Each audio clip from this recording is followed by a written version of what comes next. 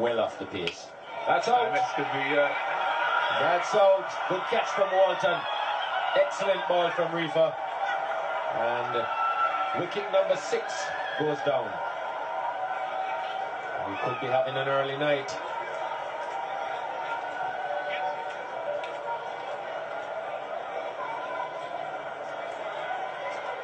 It would be interesting to see the replay, Jeffrey. Look at that one. I think it's probably left him a little bit, yes, and a great catch. I think he got it on the second attempt, didn't he? It doesn't matter how you take them, as long as you take it.